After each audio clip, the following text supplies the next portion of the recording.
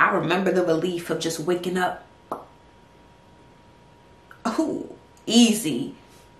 So easy. But that's another no. Feeling can't compare to you. You just gotta let me know. Can I hit it again? Can I hit it again? Can I hit it again? Can I hit it again? Hey y'all, welcome back to your girl's channel. If you're new here, my name is Davina, and if you're a returning subscriber, as always, thank you guys so much for watching.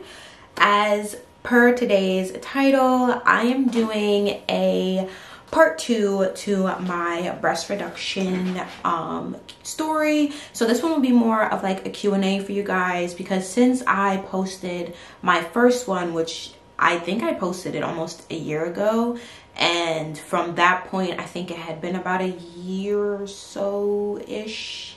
I don't even remember, girl. I don't even remember. This is just life now. Like, this is just life, and I'm hyped, I'm happy, whatever. But yeah, so since posting that video, I've seen that a lot of people have commented on that video asking me specific questions. I did go ahead and answer some of them in the comments of that video, but I didn't really want to have to give people an essay, you feel me? I wanted to just be able to be like, all right, this is what it is. But then I wanted to make this video to kind of just be like, all right, so that is what it is, but let me really tell you why that is what it is. So with that being said, we're gonna go ahead and jump into your questions. If you haven't already gone ahead and seen my post-op breast reduction surgical photos, all of that, I'm going ahead and put a card up here for you guys to go ahead and check that out. That way, if you have any other questions or anything else, you can go ahead and leave it on that video, leave it under this one if you want me to further explain anything. I'm gonna try as hard as I can to remember everything, because I believe I had my surgery the same year I turned 21, so that was almost 3 years ago. Yeah, that's almost 3 years ago that I had my surgery. I didn't have my YouTube channel then, sadly, so I couldn't really do the whole shebang of, you know, the process and how it went for me in real time, but I could still tell you my experience. I could still give you advice and tell you, you know, to do it, because it's one of the best decisions I've ever made in my life. I can say that with my whole chest. I can say that. Got my iPad. All right, so someone said that I will love more before and after pictures. Girl, if you're watching this, I'm so sorry it took me so long, but you know, besides the ones that I have in my video, I'm gonna put some other ones on the side of the screen here. I didn't really mark my journey too much. I did take some surgical photos, some like befores and some after. You know, I'll put those on the screen if you want to see that. You guys can also kind of see my weight fluctuation from when I did have bigger boobs. That's kind of just what it is. It is, I will say it is and was easier for me to, or should I say that backwards? I don't think it matters. Easier for me to lose weight after my surgery. I'm not really sure what the science is behind that. I'm not really sure if it's a case-to-case basis, but I just know I've always been active, so me getting that surgery and continuing my life, it just made it so much easier for me to lose that weight. But if you're seeing that, that is also a very big difference between before and after. I do remember after my surgery, my chest was so swollen, like it was firm, like they were so swollen and tight and perky. Like they looked good, but like when you touched them, they were hard, like they were really hard. But just know that that is regular, that's totally normal. You know, I had the anchor cut, so I had scarring all the way down and up. That's where they did my incision to remove the excess fat from my chest. But I mean, with that being said, I mean, I just used, you know, some gauze. I kept it clean. That's pretty much it. Like, yeah. It says, girl, I was fully developed with a cycle, excuse me, by age 9. Like African girls have to deal with hypersexual behavior from kids before we even know what that is. I hated my chest as a child. I was married and still could not be intimate without a shirt. Fortunately, as I got older and gained weight, my body compensated, but I'm still a 36 G cup, so I do plan on getting the surgery. I would 1000% recommend you get the surgery. And you're a G cup. I was a J cup when I got my surgery. So I was like, what, like 2 or 3 extra sizes? Girl, get that. Please get that. And I don't know if it is a matter of, you know, insurance. You just want to have your kids first. I don't know what it is, because me, I told myself too, I was like, I want to wait till I have my kids to have my reduction. And then I realized, baby, I don't want kids until I'm almost 30. I'm not finna live another decade of my life with these ginormous things. So I went and I got the surgery. But I definitely do like resonate, and I feel you with the whole intimacy with a shirt on. I've always felt big, always felt big. There was no getting around feeling, there's no getting around feeling big when you have a big chest. There's really no way of getting around it, and it honestly sucks. It really does, because even if you're a curvy girl, even if you got a little bit of a waist, it don't matter, because your chest is gonna hide it all. So I do love a good chest moment, cleavage moment, but I am definitely with the girls that say get that reduction. I'm one of them. I'm one of them. I really hope that you're able to get it, and I'm really hoping, you know, because being fully developed, that's no joke. At a young age, that's no joke. That's really no joke. Like, and that was me. I think I was a D cup by the time I was in 6th grade, baby. Didn't nobody know what to do with me. I never internalized it or took it too deep. Maybe I'm lying, because during that time I definitely was like in my bag, because I was like, don't nobody look like me, don't nobody have my chest, like this is crazy, like why am I going through this and I am like 12? Like, it's crazy. It says, hi, I watched your video. I actually just got mine done, and I'm seeing a big difference and definitely feeling relief. And I know all the doctors recommend you lose weight before, because it could affect your breasts after. I just wanted to know, I'm more worried about losing weight in my stomach area most of all. So do you have any tips? Exercise, or do you agree that the doctors should say you, or do you agree with what the doctors are saying? And should I have much of a worry? I mean, I did answer this, mostly because I did comment on, but that was a while ago. I'm not gonna lie, that was a while ago. I wouldn't say it's a worry, because girl, any doctor is finna tell you to hop on a treadmill. Any doctor is finna tell you should be working out. You should be exercising. Of course, with any surgery, it's best for you to be at your physical best, so that it's better for you while you're under the anesthesia. You know, like, you shouldn't be going into surgery with medical issues, heart issues, you know, stuff like that. So like in that regards, it makes sense. Of course it makes sense. You know, just work out, heart health, all that mess, you know, that makes sense. But congratulations on your surgery, girl. I know you hype. I'm hyped for you. I remember the relief of just waking up. Oh, easy. So easy. But the whole fact of like, you know, you should lose weight, because if you get the reduction and then decide to lose weight, it could affect your breasts.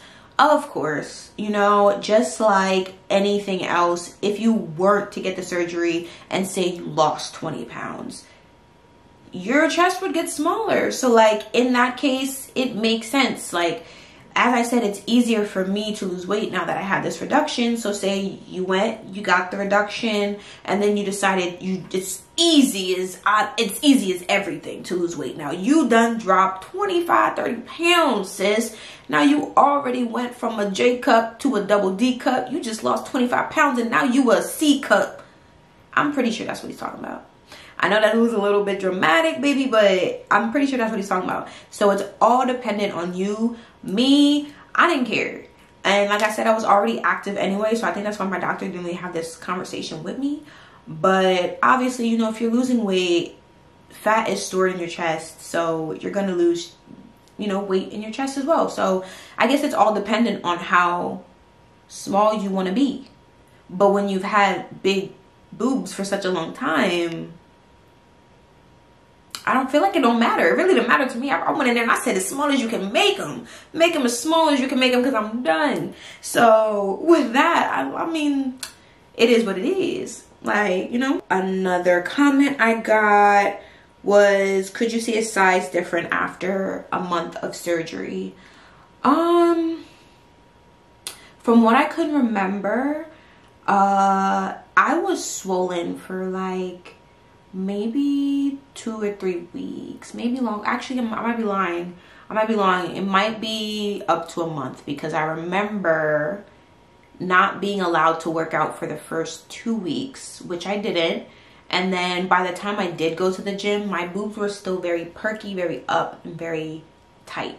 So I think after a month, they were just now starting to like, well, maybe not just now, but your chest is definitely going to be like hard for the first 2 weeks minimum, for the first 2 weeks, because those first 2 weeks they tell you not to, no extraneous activities. It might actually be for the whole month. Sis, just do your own research, because the dates and stuff, it's been 3 years for me, so the dates and stuff is, you know.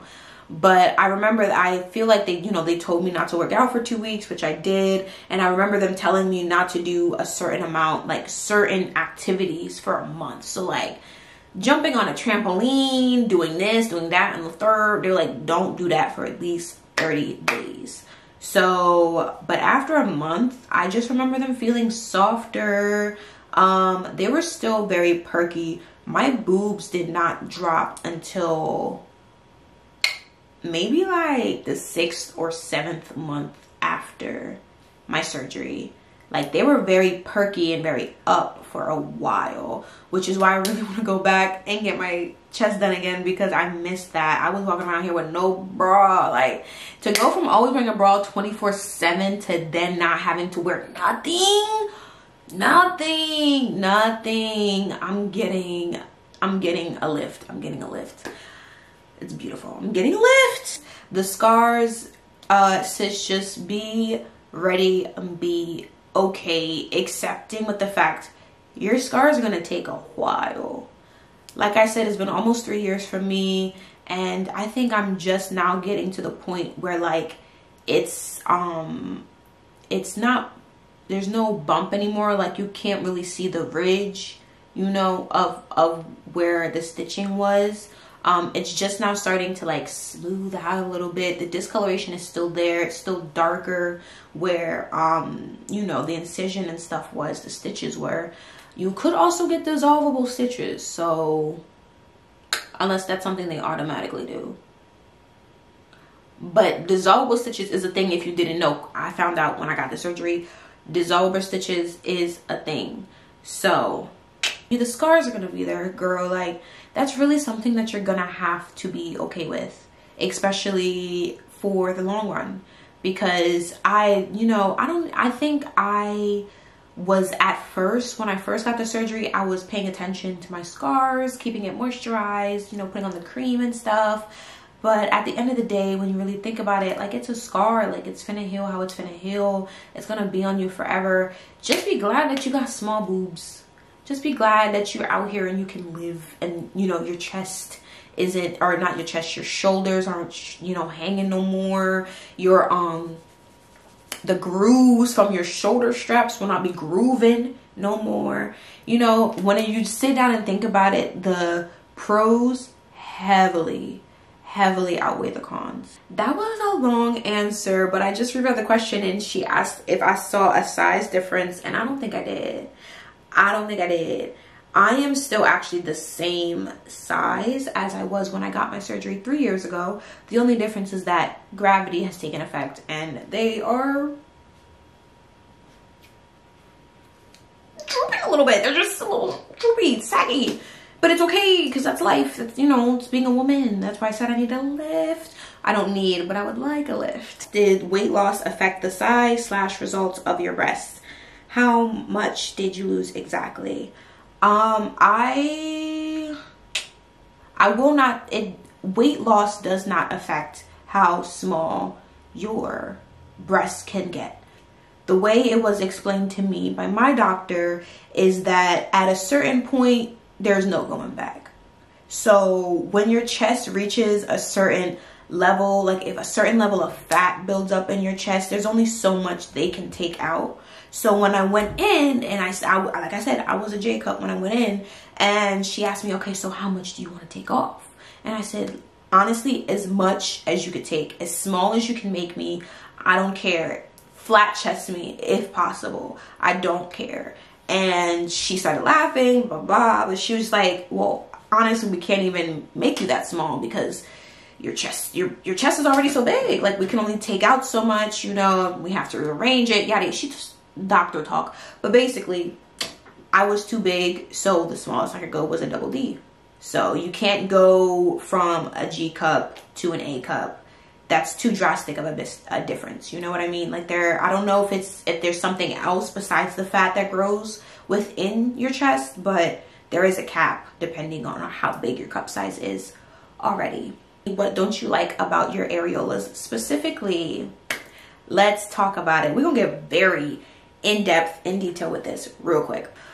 I don't not like my areolas. Let me say that first. My areolas are also, they look different after the surgery. So obviously when you have a bigger chest, you usually have either bigger nipples, bigger areolas, because it's a bigger circumference. So I had like regular size nipples, but my areolas were, you know, larger because of my chest. So when I woke up, I was it weirded me out just a little bit, because my areolas, like, I don't know what they did. I don't know if they just cut the skin, but one, my areolas are darker. I don't know if it's because it's less skin, so it's more concentrated, but my areolas are darker. One, they're darker and they're more opaque.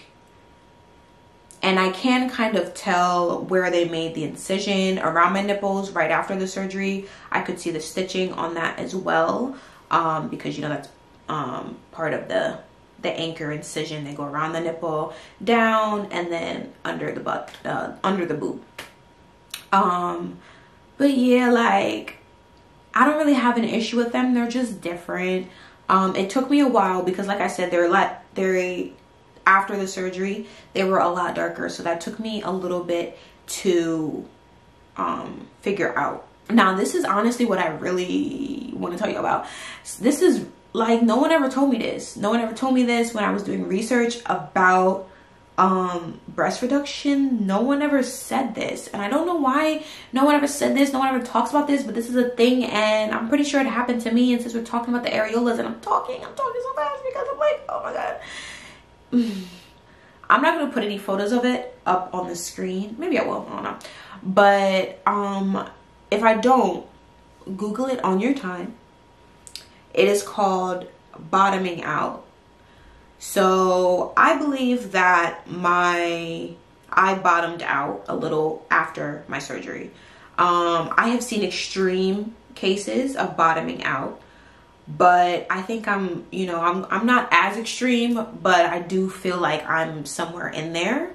And basically what that is, actually, I'm gonna just look up the actual term. I just found a whole article about bottoming out, but I'm just going to read it real quick to see what it says. It says, traditionally, bottoming out was a term applied when the lower half of the breast skin stretched and lengthened out after a traditional inverted T style breast reduction surgery.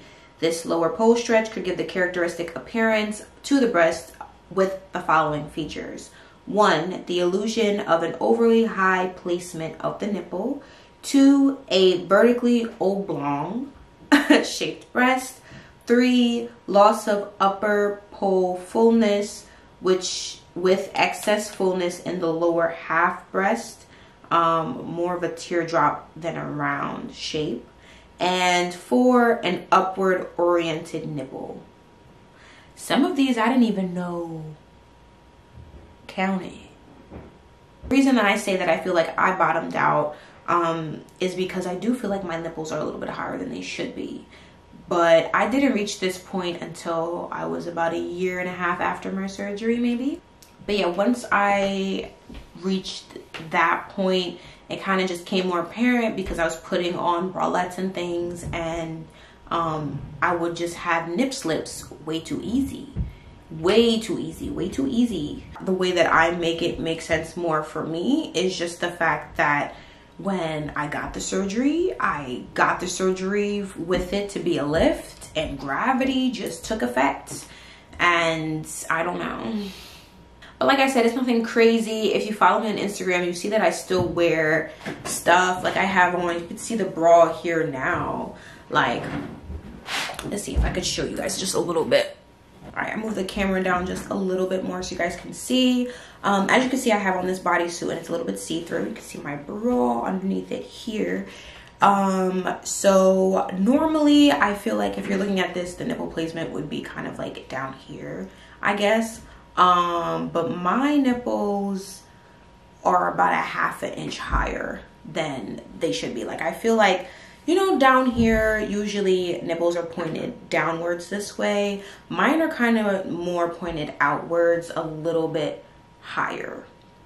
So that is also something that can happen if you do go ahead and get this breast reduction surgery. So I just want to make sure people are aware of that, because when I was looking at videos and when I was doing my personal research back then, I didn't find anything like that. But regardless of that being said, I still think it's very much worth getting this surgery done, because as you could tell, like, it ain't stopping me from wearing what I want to wear, babes. It's not stopping me at all. And it's not that big of a deal, because like I said, I feel like you could just get another lift, which I remember reading in an article when I figured out this term, that that's usually what people do. They just go back and get a corrective surgery along with a lift with your breasts. So I think that's just something I'm just gonna have to do later down the line. But right now, babes, I am living my life and I'm loving my boobs. I keep saying boobs, but I love them.